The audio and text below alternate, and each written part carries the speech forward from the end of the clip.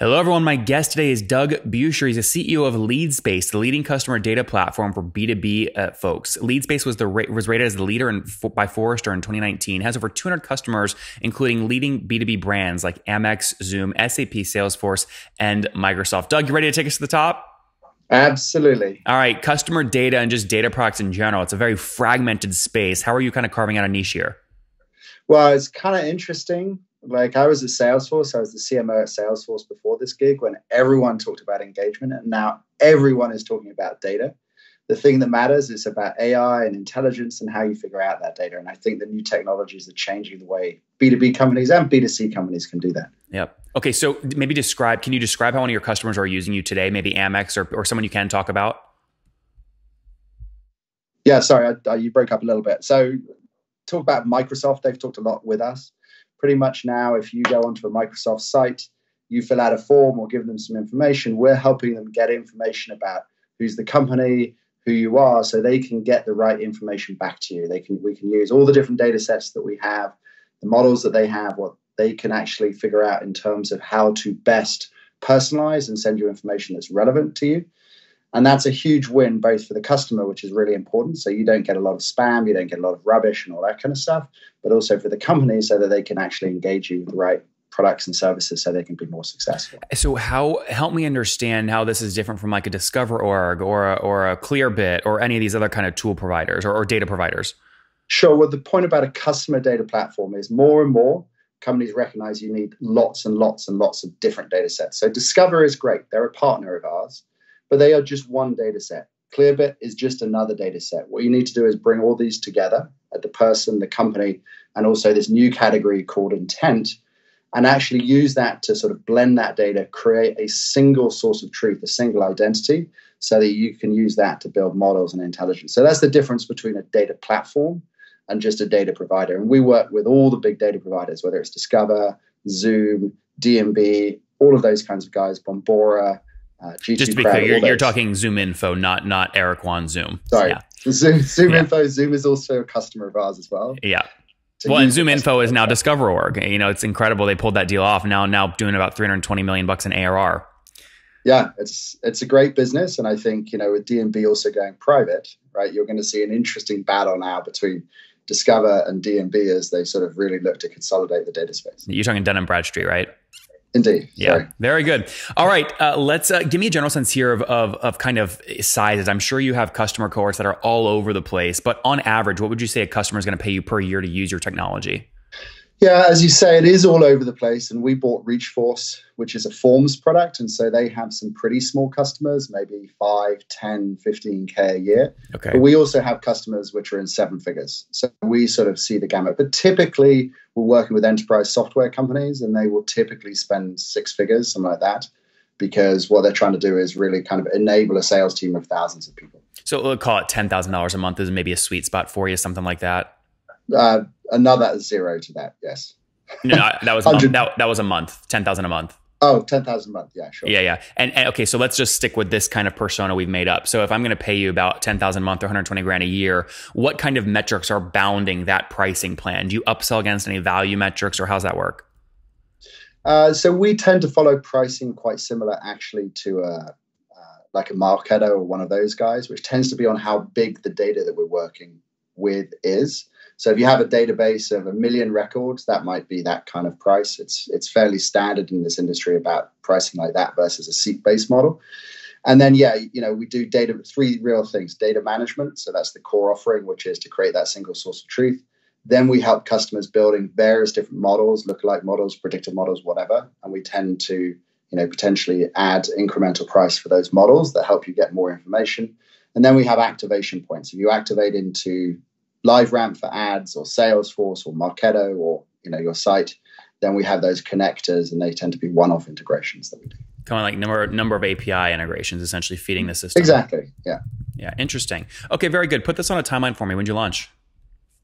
So the company is Israeli originally. So the founders out of the Israeli NSA was doing anti-terrorism kind of stuff. Amazing story, and that was back in 2010. And then we moved, and I joined 5 years ago. That was when we moved the company really to be focused on the US market. So 5 years building a great product in Israel. Now we still have R&D and so forth in Israel, but really the company's based here in San Francisco. 2 months ago, we bought Reachforce, so that's also giving us a presence in Austin. And so that's really the scope of the company. Did you people today. Did you come in with the Battery B round? Was that part of what, were you like an EIR there after Salesforce or something? No, I did. Battery were part of bringing me in. I came in when we decided to move the focus of the business to the US. You know how these Israeli companies tend to be. There was a point at which the board said, are we just a technology play and we're going to sell to somebody as a piece of tech? We're a real business. And that's why I came in, because I think there was enough momentum in the business for us to build a US office. But at that point, though, Battery was already an investor in the company. They were actually one of the actual first investor originally in this company. And how much raised to date total?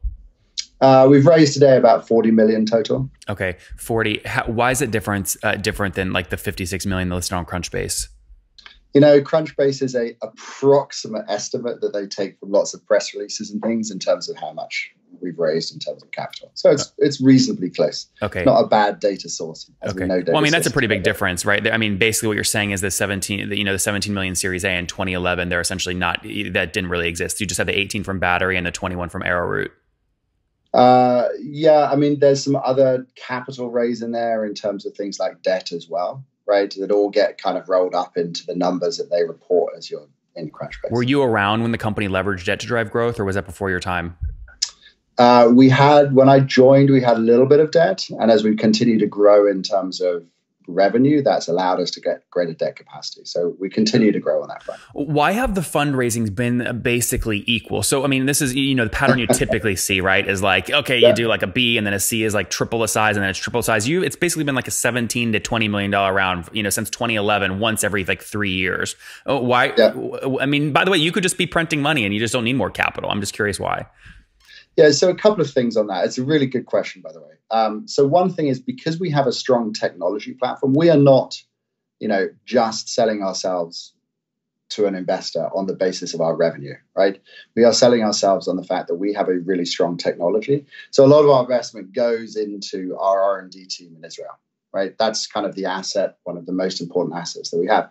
In that way, it's a fairly fixed amount that you're using to continue to build that skill. We have about the same R&D team that we've had over the last couple of years. And at the same time, our go-to-market, our sales and marketing has become more efficient. So what we've seen is we continue to invest in building the product, but we're really reasonably self-sustaining in the way that we actually grow the business. It's a little different from some of our erstwhile competitors in this space, which have spent a ton of money building a brand and throwing money at salespeople and doing all that kind of stuff, but never really sorted out the underlying product. So that's why you see us being fairly fixed. And we're at a point where now, as you said, we don't actually need to raise any more money. And so that does become, as we look to potentially raise money in the future, if we were, it is to do things like buy other players in the space or do inorganic, or maybe, grow in a new market that we're not in, like Europe. So you said, did I hear you right? You said 100 folks on the team today? Yeah. And how many engineers? Out of that, we're about 35 in the engineering. Okay. And it sounds like based in Israel. And how many quota-carrying reps? I wouldn't give these exact numbers, but we're sort of in double digits now. Okay. So call it kind of more than 10. Yeah. So the reason I asked that number is you said you're getting more efficient with time, right? In terms of you don't need to throw more at marketing. I think that you would see this in the following number. Most CEOs I interview that have broken, the 50 or $100 million ARR mark, they're driving their salesperson profitability up, right? So it maybe starts at like 3 or 4x, and then some are pushing 7, 8, 9, 10x. So when you look at a salesperson who's fully ramped, right, at LeadSpace, and you compare their total compensation, when they hit OTE relative to the new ARR bookings target, the quota, is that like is that really high for you? 7, 8, 9x? I think in the kind of enterprise sales we do, we're not talking about 7, 8, 9x, right? I think most of the metrics that I would see is if you pay a sales guy, an OTE of 250, let's say, right? Then you might give them a quota of $1 to $1.5 million, right? Now, typically, we're seeing our sales guys exceed their quota, which is fantastic, right? But that benchmarks also to some of the metrics I've heard at Salesforce, where I was before, where 25% of your revenue is being spent on your sales costs, right? And so I think that's fairly consistent. I think if you're seeing 10x, you're probably being a little bit over optimistic, or you're in a very high velocity kind of sales model, a la Zoom, perhaps, right? Which are smaller accounts that are high frequency, right? Well, where I typically see this though is actually like indie, like sales teams not built in the States, where salespeople are not actually, there's not a ton of commission actually. Right. Which would require you to, and so that's fine, and it's a great business model, but that also tends to be an inside sales model. If we're trying to go out and sell a large deal to, I don't know, Cisco or somebody, typically they would actually want somebody on the ground who they can work with, because this is also about transforming the way they work. We're not just selling sort of a widget into their process. So they're good. Both of them are very good models. They're just different go-to-market strategies. So to land a new $120,000 account, are you comfortable spending fully weighted the full 120 for a 12-month payback? Or are you being more or less aggressive today? Sorry, I missed the start of that. Yeah, so payback period on a $120,000 account. Are you happy with a 12-month payback period or more or less aggressive? 12 months, given our retention and upsell rate, would be fine. Okay. Are you generally, this is typically not a stationary number. CEOs are typically getting more or less aggressive depending on where the company is. Which way are you trending? So we are trending down in very interesting CAC questions here. So we're trending down in terms of our payback period, right? To, obviously goal is to get 12 months and less, because then you're a self-funding company, right? I think at the same time, we will want to continue to get larger deals. So there's a balance for me. I actually feel quite happy with where we are with the payback period right now. There's, other elements of the business that I want to continue to work on in terms of getting larger deals, more customers, and I'll stick with that payback in order to get to that outcome. Yeah. Okay. A bit of the backstory here. So 2010, you get going on, you joined the company. That was when the company was founded. You said you joined 4 years ago or 5 years ago? 5 years ago, yeah. 5 years ago. Okay, so you joined in, call it 2014. Help me understand the customers that you were getting back then. Are they the same customers today, or have you really moved upstream? So some of the customers are the same. Like, Oracle and Microsoft was a very early customer, and others, right? Because they were fairly innovative. And some of them aren't, right? Some of them have changed. Typically, we've tended to lose the smaller customers, right? Because we have tended to go to doing more enterprise kinds of deals. And those customers who we started with, they might have bought $25,000 a year from us, and then they went to $100,000, and now they're at $300,000. So we've seen nice growth in terms of how we grow with them as we expand within those organizations. But we've been pretty lucky in terms of, or lucky or whatever, in terms of having customers that have been with us on this journey quite a long time, 5-6 years. So how many customers are you serving today? We got around just under 200 customers today. Okay. And it sounds like you've got a pretty impressive kind of expansion muscle, which is critical to any SaaS company. One, to make up the churn hole, right? And then I'd consider, world-class net revenue retention to be in the 130 to 140 range. So are you guys close to that? Have you beat that already? Or if not, when do you think, or what do you think you have to do to get there? Yeah, so we're definitely in the hundreds on the net revenue. I'm not going to share the exact numbers here. Continues to grow in the right direction, and I'm feeling pretty good about it. Yeah. Well, to get up to 100, obviously you have to fill the gross churn number. So is that a big hole you're filling? Or are you talking like 10% revenue churn on a gross basis annually? Yeah, so we're fairly standard in those kinds of metrics that you would see in this industry. I think you've got a fairly good benchmark that you're sort of referring to. You're giving me way too much credit. So are you talking like 10%? Are you talking, you're very good at this, but I've done this too many times. I mean, so when you say standard though, I mean, I won't pin you down on your exact number, but 10% annually fair, you'd call that standard in the industry? Yeah, I think 10% churn is a pretty decent number in our industry. Yeah. Okay. So second question, you're more than filling that hole to drive expansion revenue. Is your strongest, I'm curious, you gave me some upsell metrics earlier in terms of API integrations, modeling, activation points. Are there any one of these upsells that your sales team are just finding it's the most powerful one? It's the easiest upsell?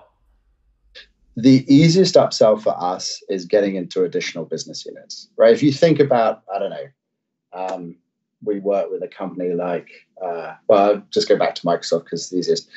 We tended to work with, one bit, right? Azure is where we would start, but then we get into the CDES, and then we get into the whole global marketing organization, and then we get into Bing. You grow within an organization by getting to broader and broader sales teams. It's one of the beauties of being in enterprise software versus necessarily having to take the same customer and the same thing and sell them more. We do that too. So, success breeds success, right? I strongly believe that enterprise sales is a lot about finding somebody who's an advocate. You can do all of this outreach and all this SDR stuff, but number one is when somebody goes to somebody else and says, what should I use to solve my data management problem? And they say, you should talk to LeadSpace. And when that happens within somebody within your own company, and you've already been through all of their complicated technology integration problems, it's a really good place to be. So I think that's why we see the success. Before we wrap up with the famous five, and I can tell you're gonna hate me for what I'm about to do, but I have to do it. You say 200 customers, ARPU, call it 100,000, 120,000 bucks. I mean, that would put your MRR today at somewhere around $2 million per month, or a $24 million run rate. Is that generally correct? We inherited a few customers from Reachforce who are smaller, as I mentioned earlier on. So it's a tad less than that. But that's when will you break it, do you think? Is that a stretch goal to break it this year, or you think you need next year to break 24 in ARR? We will be there, I would expect, early next year. Okay, fair enough. And then help me understand historical growth. So where were you a year ago? We've been pretty consistent at growth. I don't know if I'm going to give you all these metrics. Well, I mean, I can guess, right? I mean, you fit base. I mean, everything you've given me is pretty basic and standard, not basic, but standard, right? So, I mean, I would assume based on what you raised and what you're doing, you're growing probably about, 80 to 110% year over year. And you're going to keep doing that for a year or two before you go down to like a 30 or 40% growth rate year over year. There we go. So the business we're in, what's what we're required to do in terms of seeing nice growth, some of the numbers, right? Getting to a good scale, right? As you said, in sales and marketing business, there's very, very few scale players, very few people who are doing 20, 25 in enterprise software and the kinds of things. And most importantly, doing that off the back of a technology platform that, as we talked about at the start, CDPs are being, aggressively looked at by all the big technology. CDP is customer data platform? Customer data platforms. Yeah. Okay, very good. And just last question on expansion over the past. So if you grew called 100% year over year, did most of that come from driving, because I think you just did this acquisition, did most of that expansion come from expanding lower paying customers or adding new logos altogether? Most of it comes, we actually have a land and expand strategy. So what we'll tend to do is we'll go into a customer, we'll start working with them in a limited way, and then we'll grow that way. So some of it comes from new logos, but less than, I'm not making all that from that, but most of it comes from our ability to take a POC or a relatively small piece of business and really, triple or 5x the time as the size as people actually start using the product. Yeah. And so that's where we're seeing it. Are you planning to get back to break even before you go out and do your next round, if you do choose to do a next round? Yes. Okay. Do you think you will raise more capital or no? I think this space is ripe for consolidation. I think if we raise more capital, it's so we can actually go and acquire more business. Why wouldn't you just use non-dilutive debt for that? Why wouldn't I use debt for that? Yeah, I mean, this is like a play that Vista and all the big guys would use when they're buying SaaS companies. There's a lot of it. It's like kind of buying a house. You put up 10% equity, 90% debt. Yeah. So the balance between equity versus debt is a good question, right? I guess when I'm thinking of it, I think of raising more capital than necessarily the vehicle for that capital. Fair enough. If you were going to raise in the next year, what amount would you target, you think? You're talking like 20, 30 million-ish? I think if we did a growth round, that's what we're talking about. Yeah. All right, very good. Let's wrap up with the famous five. Number one, what's your favorite business book? Oh, my favorite business book. I think Behind the Cloud is pretty good, actually. No bias there at all. No, but I don't in general buy business books. I think I was at McKinsey for many years, and so I don't buy it. But that was pretty good as a marketeer to read how he did his work. Yeah, the Benioff book has a great story there. Number two, is there a CEO you're following or studying? I worked for Josh Silverman when I was at Skype, who's now over at Etsy, and I follow his progress. I think he's a brilliant analytical marketing consumer CEO. So great guy. Are you trying to close him right now on a deal? Is that why you're giving him love? No, he's a consumer product. We don't sell to be consumer. All right, just check. Gotta ask. Number three, what's your favorite online tool for building your company?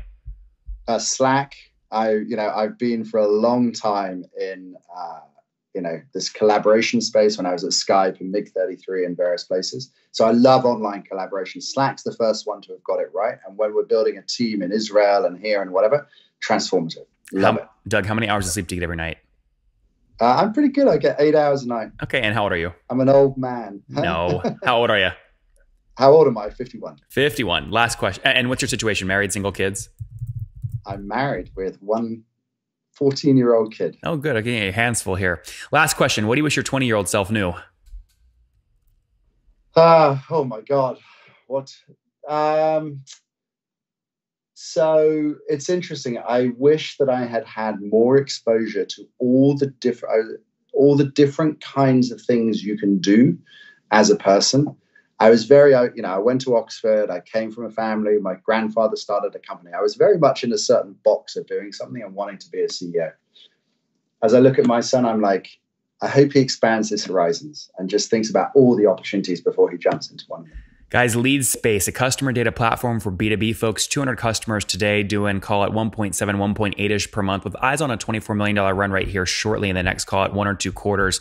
Raised about $40 million to date to grow the business to where it is today. About 100 folks on the team, 35 engineers, call it north of 10 in terms of quota-carrying reps where they optimize for, call it 5x profitability. Spending about a 12 months worth of lifetime value on CAC right now, so 12-month payback period with north of 100% in terms of net revenue retention as Doug looks to scale the business. Doug, thanks for taking us to the top. Great. Thanks a lot.